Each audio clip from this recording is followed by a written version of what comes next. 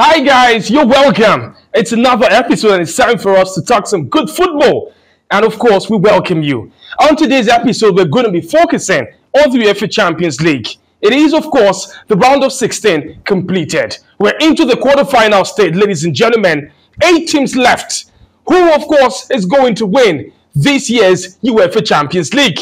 Well, my name is Babajide Oluwaseun. You can catch me up on Diamond FM Sports Tracker Mondays through to Fridays from 7 a.m. in the morning. I'm not alone, of course, on today's episode. We're going to be talking about the UEFA Champions League and the round of 16 result and, of course, the quarterfinal appearance. With me today is my brother and my colleague, Moses Amao. How you doing today, man? Yeah, very well. I'm fine. Good day to you, Babajide, and I say good day to our listeners. Thank you so much for joining us on this episode of this program today. All right, for all our viewers, by the way, don't forget that you can subscribe, follow us, and like every single thing we do on YouTube. It is, of course, at Diamond 885 TV. I'll take that again, at Diamond 885 TV. So let's talk about the result from the UEFA Champions League. Now, we witnessed a whole lot of drama and action. But what we do know right now is that Atletico Madrid,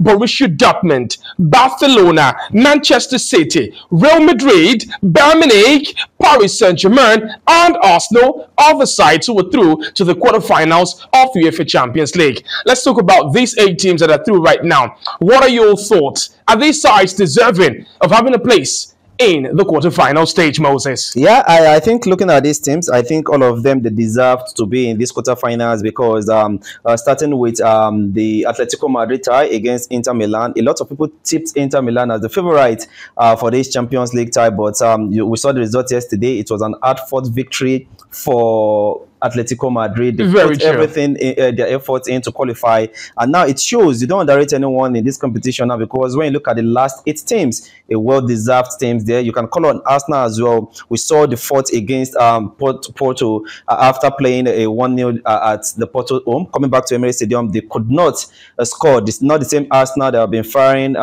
in terms of goal scoring. But I feel when you look at this team very well, all of them, they look deserve to be here in this last 8, which makes it interesting to see. I'm waiting, excited to see the last 8 tie, the pairing, to see who will be playing against who. All right, there's some of the Arsenal fans right now who are asking for Real Madrid to be, of course, tied with Arsenal. There's some of the Bayern Munich fans who at this point in time want to play Barcelona, given their history in the UEFA Champions League. But in terms of the quarterfinal draws, we know, of course, it's coming up shortly. We're looking forward, of course, to what happens on that front there. But on the Champions League long run, we do know right here, from right now, that the quarterfinals, semifinals, and the finals, the paths will be laid once the draws are made in Nyon in a couple of hours from now. We're having a look at the favorites for the UEFA Champions League, Moses, and you cannot at this point in time but have a look at names like Real Madrid, Manchester City, and of course, maybe you might just at this point tip in Bayern Munich. But if you were to make mention of dark horses, you have a look at Arsenal Football Club. Now, this is the first time that Arsenal will get through to the quarterfinal stage in more than 13 years. 14 years. Yes. That Arsenal, of course, the last time they were at this particular stage of the UEFA Champions League. The fans, they, of course, believe that they don't have enough of the experience, but they believe there's no other side who wants to face them at this point. We're talking about Declan Rice. We're talking about David Raya in goal. We're having a look at, defenders like William Saliba, Gabriel Magalhaes. Up front, you have Kai Havertz, you have Gabriel Jesus. So they have the quality. Would you pick Arsenal as one of your dark horses in terms of the favorite for this UEFA Champions League? Can they be another Inter Milan who would go all the way under the radar to eventually, of course, be in the finals? Who knows, win the UEFA Champions League for this year? Yeah, I think Arsenal, when you look at the team very well, this season, they've surprised a lot of people. Starting with, I think, the coach, manager, Arteta, a rookie manager, proving himself now that he can live up to expectation. And the last time Arsenal played in the quarterfinals of the Champions League, like you rightly said, 14 years ago. And I think at this point in time,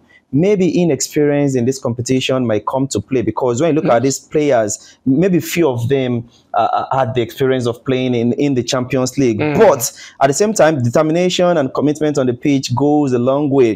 Because let's start with the goalkeeper. I think at the time Arteta brought in David Raya to replace Ramsdale, I think it was justified by his performance against Porto, making that vital saves in the penalty kick out.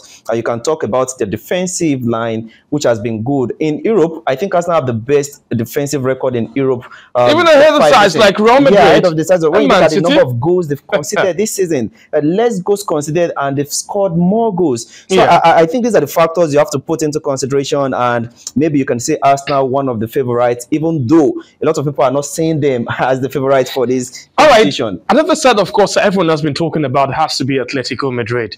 I mean, against all odds, as you mentioned earlier, they were able to knock out Inter Milan, albeit on penalties, and they had to, of course, do it the hard way. Now, the Atletico Madrid boss, Diego Simeone, is of the opinion right now that they would keep fighting until the very end, never giving up.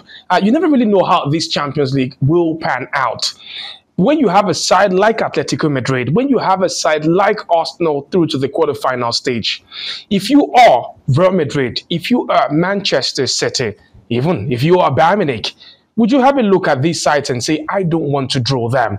Yeah, I think they have to, because City, we've seen City at times this season as well when they struggled in some key matches as well. So when you look at Atletico Madrid, like you said, they've dumped Inter Milan out of this competition. So you have to be careful for what to pray for at this point in time, because difficult sides. These are a team that they make things difficult for you. And when you look at the formation the coach have been using of recent, a 3-5-2 formation, teams like that, they are very hard to break at some point in time, because you have 3 at the back of 5 in the middle. They sit back waiting to eat you on the counter attack. You saw what they did for Antoine Griezmann back in the squad. I think it has added something special to that team. So for Atletico Madrid as well, I think teams will be careful of praying to play against them in this quarterfinal of this competition. All right, we cannot talk about the UEFA Champions League quarterfinals without talking and making mention of sides like PSG and Borussia Dortmund. They came out of the group that you would term the group of death.